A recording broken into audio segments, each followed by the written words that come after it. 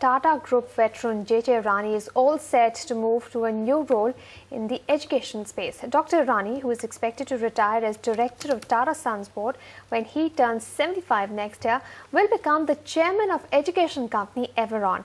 The company plans to open not just schools but also undergraduate medical colleges.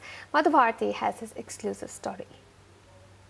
He is a man who was at the helm of affairs at Tata Steel for over 2 decades and is now currently on the board of various Tata companies. Dr. JJ Irani is now headed to the education sector. Sources say Dr. Irani is all set to be named the chairman of Chennai-based education company Everonn Education. Both Dr. Irani and Everonn management could not be reached for a comment.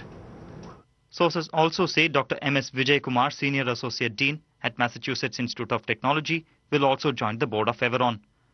Dr. Vijay Kumar has also served in Sam Pitroda's team at the National Knowledge Commission and is also widely regarded as an authority in technology-based education. The way Everonn is positioning its growth program going forward, they obviously require higher amount of capital infusion also. And I think to conduct this growth program properly, you require the dignitaries like Dr. JJ Irani and Massachusetts school for, I think, attracting investors and give them enough amount of confidence. The corporate governance issue is very, very important for every investor moving forward.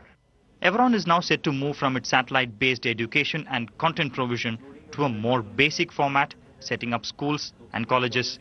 One of its divisions, Everonn Medical Education, will provide content for medical colleges. The company will also apply for licenses to set up undergraduate medical colleges. These new avenues require not just high investments from Everonn, but also large-scale infrastructure development. To aid this, just last week, infrastructure major SKIL and its promoter Nikhil Gandhi completed an open offer for a 21% stake in Everonn. In Chennai, Madhubharati, NDTV Profit.